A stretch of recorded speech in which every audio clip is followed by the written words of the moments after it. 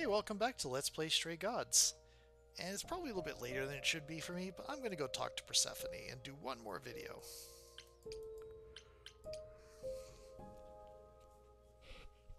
Apologize, maybe. Back again so soon, Grace? You're practically a regular at the club. Did you end up finding Medusa? Or did she vanish the moment you came near, like she does with every other idol? She definitely did not vanish. Maybe I better explain what happened. Explains. I knew it. We never should have brought that monster to the New World. Athena's a fool to think Medusa can be controlled. You're fortunate to have made it out in one piece. It could have gone very poorly for you.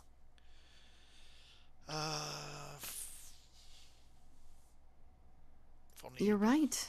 I should have brought you to protect little old defenseless me. Ah. If I'd gone, you would have found nothing more than an empty building, I assure you. Because you're so big and scary. I'm glad you appreciate my finer qualities. At any rate, Medusa might be in the clear. Pan, however, is not. I don't imagine you've confronted him yet. He admitted to selling out Calliope, but not to killing her. I don't know if I can believe him. Nor I. Pan would do anything to save his own skin. Allow me some time to consider our next move. On a different matter, I've had time to do some thinking.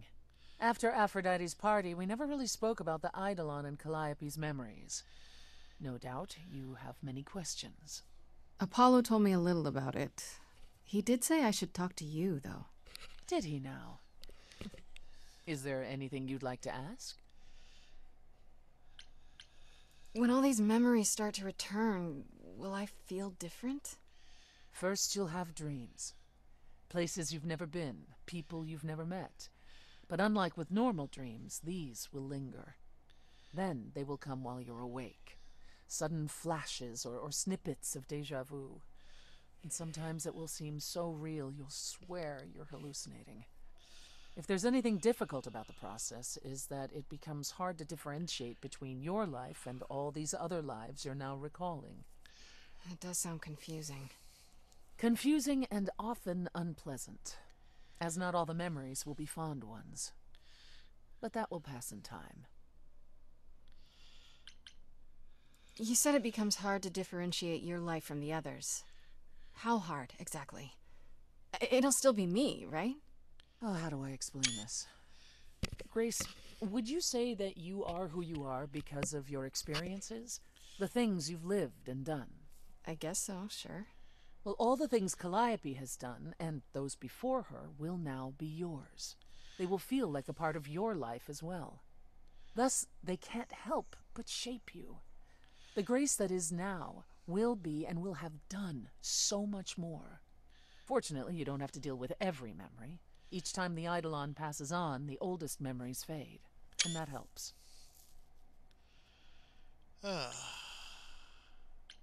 Wait, how is it good that old memories start to fade?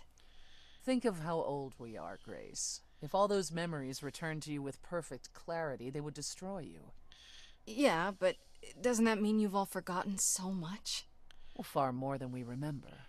The further I think back, the more it becomes a bit of a blur, actually. You'll recall important moments. Some will be mixed up with the stories mortals tell, and you won't be sure which is the memory and which is the story.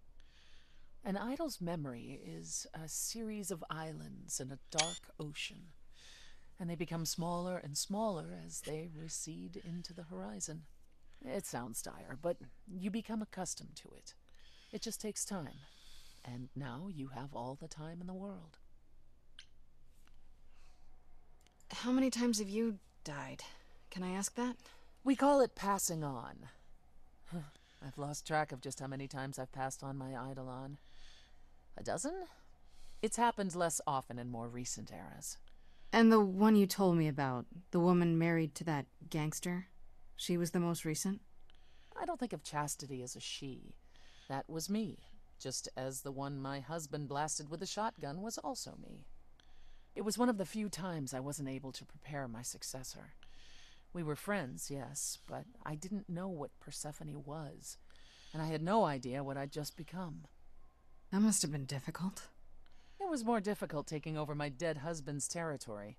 Women weren't often mobsters in those days. You really... Were you really a gangster? I've heard it said, but it sounds... Let me put it this way. I felt as if I'd been blessed by a dying woman who saved me from a prison of my own making. I didn't know what I was, but I was free. I felt more alive than I'd ever felt before, and strong enough to toss an ox 10 feet. Did I set out to become a mobster? Not exactly. My husband's friends thought I'd murdered him, however, so they came after me. And one thing led to another. Oh, I see. Athena found me just as my memories were starting to return. I wasn't permitted to continue doing something so noticeable, so I was carted off to Olympus. It's too bad, really. I was an excellent mobster. Did I catch that? Let me see if I caught that. I appear to have not caught that. Nope, I did not catch the line. I just caught the portrait. Wait, you said that Persephone passed on her eidolon as she lay dying. What if she had just died? The eidolon will keep us alive for a time, even in the most horrific circumstances, in hopes that there's someone to pass it on to. What if there isn't? What if Chastity had died before you were shot? Well, then the line of Persephone would have ended then and there. Oh, there are some stories that say an eidolon will go wandering, that it never really dies, and who knows if there's any truth to that. It's not exactly something we've had the opportunity to study. All we know is that many idols have left us forever. They've died, and that's how it happens.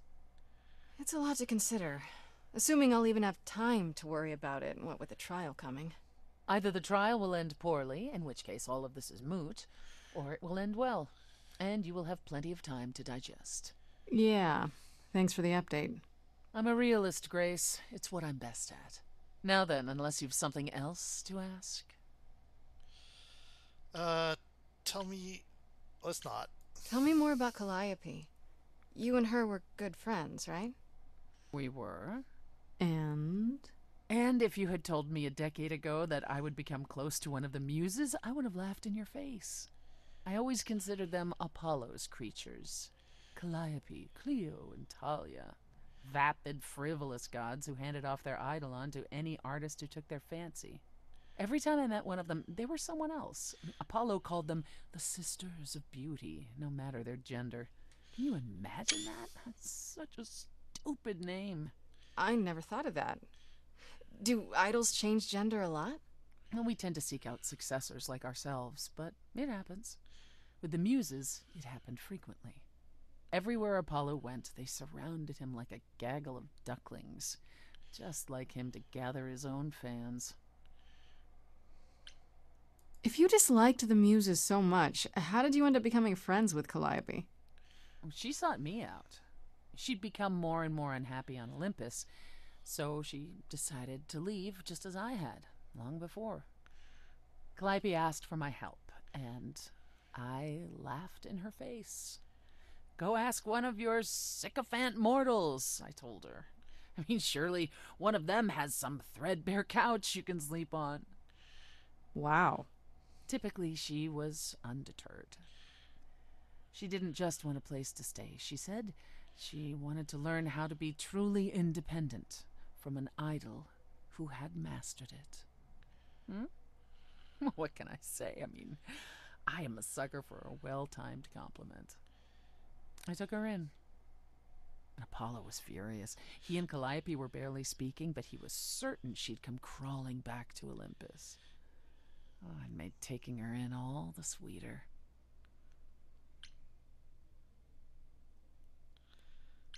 After you took Calliope in, that's when you became friends? Oh, no, not right away. I wasn't looking for a friend. What I was looking for was an opening act in the club. Calliope entertained here for years, and then eventually turned from performing to attracting new acts. She was in her element. She and I, we warmed up to each other eventually. She was more capable than I expected, and I adored her furious rants. Calliope didn't seem like the furious type when I met her. That's hard to picture. Oh, then you didn't really meet her. She was an idealist, and nobody could ever quite live up to her standards for very long. Her brothers and sisters, least of all. The idols needed to change, she said. They were withering away in the shadows, diminished and unwilling to save their own skins. When I joined the chorus, she expected me to change everything, as if I could single-handedly override Athena. I was to be her champion, and together we would bring revolution to the idols. Well, I was yet another disappointment. She left the club, but I gave her a place to live. We were supposed to stay in touch, but you know how it went from there. What happened to the other muses? You mentioned 2 others. Were they lost in the war? One of them was, though not like you think. The day we were to leave on the ship, Talia simply never showed up. Do you know what happened to her? We never heard from her again. Apollo thrashed about in mourning, but Talia had been fading away for years. It wasn't a surprise to the rest of us. What about the other muse? Cleo. Died long before.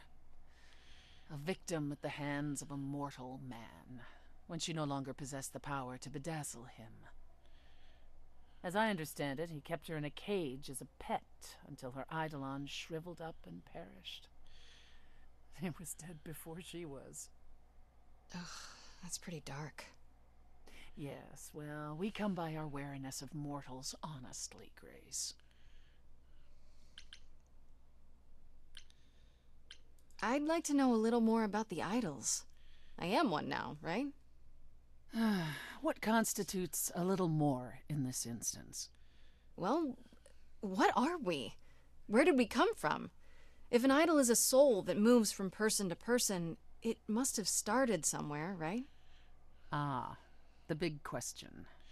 To which the answer is, nobody knows. I remember the original Persephone only vaguely. Indeed, I'm not even certain she was the original.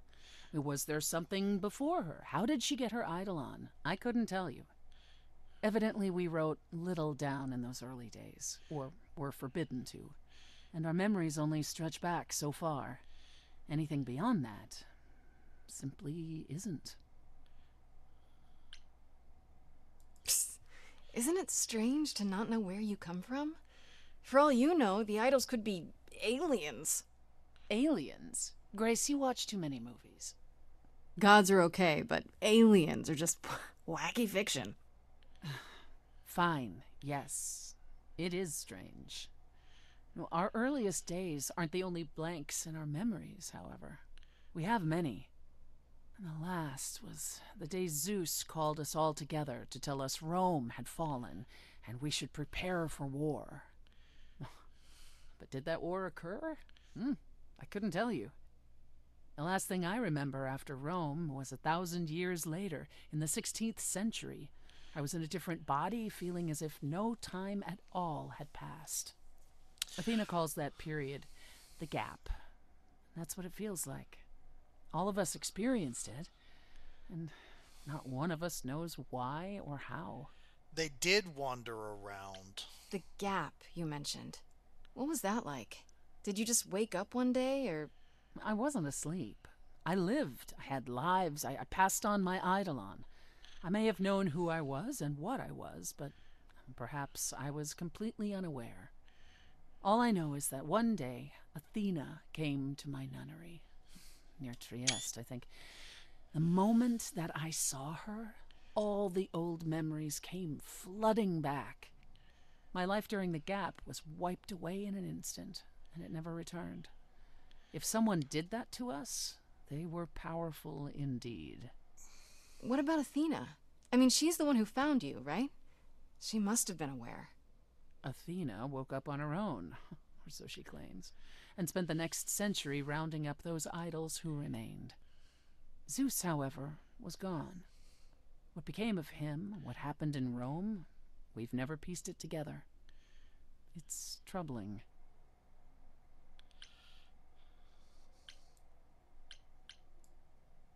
Tell me more about the war. It seems to have had a huge effect on all of you. That's putting it mildly. From Aphrodite's song, I know Ares betrayed everyone. What did you do? Honestly, after my mother was murdered, I barely remember. Your mother? Her name was Demeter.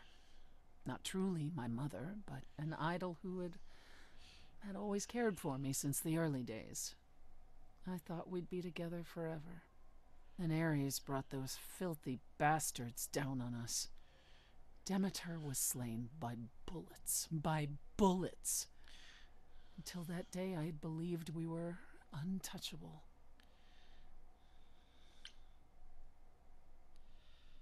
I'm so sorry. That must have been hard to lose her like that. I watched her fall. Heard her scream. I would have run to her, but I was pulled away to safety. By Hermes, I think. Whatever was left of the old Persephone. The innocent girl with the long hair who loved her gardens. She died with Demeter that day. After that, I don't know. We went from hiding place to hiding place. I didn't even know what Hephaestus had done for us when I found myself on a boat. We might have been gods once, but after the war, we were just refugees, like so many others, fleeing to a distant land. Was it hard for the idols to come to the new world? It's just a place like any other, isn't it? Well, it wasn't the place that was hard, it was the fear. We knew we were vulnerable. We knew mortals could and would kill us. Suddenly, there were rules. We had to be secret. We had to stay close together. We huddled in the shadows and quaked each time the mortals so much as breathed in our direction. We couldn't all live that way. Some of us drifted away, faded into the night without so much as an explanation. That's what's been the hard part. Our inevitable decline in a place where we don't belong. We can pass on our eidolons as often as we like, but it will never truly be home. Are you willing to talk about Hades? If you don't want to, that's fine. I'm just incredibly curious how I ended up murdering my husband. that, yeah. One might think that my hatred of Hades began when he kidnapped me and forced me to be his bride. But honestly, that wasn't it. I hated my brothers and sisters for letting it happen, but Hades himself terrified me. He had a presence. One that forever made him the most important man in the room. And me? Oh, I was nothing in comparison. When Hades began doting on me, trying to earn my favor, I swooned that he might deign to think of me that way. For centuries, I actually thought I was in love, that the kidnapping was the best thing that ever happened to me. It's funny how our perspectives change. If you got along with Hades for so long, what changed? I did. I grew up. I was a trophy for Hades. A conquest that he expected to remain meek and unchanging forever. He went out of his way to keep me small. I slowly realized that, he'd always been that way. Manipulation and arrogance behind the handsome sneer. We battled for centuries. I hated him, and I told him so, but he refused to part with me. He declared that I was his and would stay in the underworld where I belonged. And that's when you killed him? That's when I killed him, yes. The first time one idol had ever murdered another. Thank you very much. I'm guessing the other idols weren't thrilled with you killing Hades. Well, yeah, they didn't know what to do with me. And Athena was furious that the most powerful remaining idol had been lost. See, this was before the war and before all the new rules. The chorus had never once contemplated execution, but they certainly considered it then. In the end, they decided it was better to humiliate me. They ensured I did not benefit from Hades' murder, and stripped the throne I had wrested from his grasp. Which you weren't happy about. I asked them where they were all those years while I pleaded for help. I was held captive, and what was I expected to do? Would I lie down and take it forever because Hades was more useful to them alive? No. I stopped doing what was expected of me the day I slit his throat. May he rot in Tartarus with the Titans for all eternity. How did you go from ruling the underworld to opening a nightclub named after it? I won it in a bet with Dionysus, god of merriment. Okay, there has to be a story there. Well, the story is that he was a fool, but a charming one with many patrons. They built him a nightclub as his personal playground. And it was a grand old time for Dionysus in the 1970s, I assure you. But he didn't know how to run a business. By the time disco was ready to die, so was his stupid club. So I offered to make it profitable. If I succeeded, he would turn ownership over to me. He accepted because, frankly, all he wanted to do was drink anyhow. I was successful. The club became mine, and I kicked Dionysus out for never paying his tab. Sucks to be him. Dionysus ever sobers up, he might decide to be sore about it, but so far that hasn't happened. What's the deal between you and Apollo? The way you two fight. I've told you how he and the other idols stood by and let me rot with Hades, did I not? It seems more personal than that. Okay, there's an old saying that no one escapes the underworld. But that's not true. I did. Once. Not long after Hades kidnapped me. I was homesick, and I missed my mother. Charon took pity on me and allowed me across the Styx. And after that, Grace, I waded through darkness itself to get out of there. Hades chased after me relentlessly, but I evaded him, right up until I got to the very slopes of Olympus. And who do you suppose was the first idol I met? Uh-oh. Apollo stood there. I cried out to him, begging him not to let Hades take me, and yet Apollo did as he has always done. Absolutely nothing. Hades was thrilled, and I knew then and there I could never rely on my so-called family for anything, ever again. That's all I can think of for now. I'll see you around? Oh, yes, that's where I'll be, around.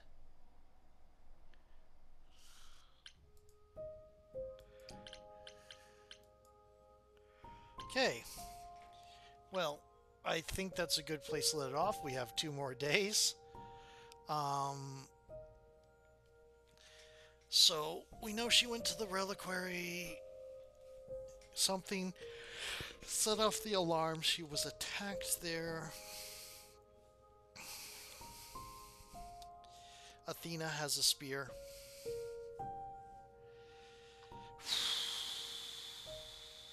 Pan's worried that he might be blamed and wanted to see if there was anything that may have caused him, that he did that may have caused Calliope's death. Anyway, we'll see what goes from here. Talk to you then. Bye.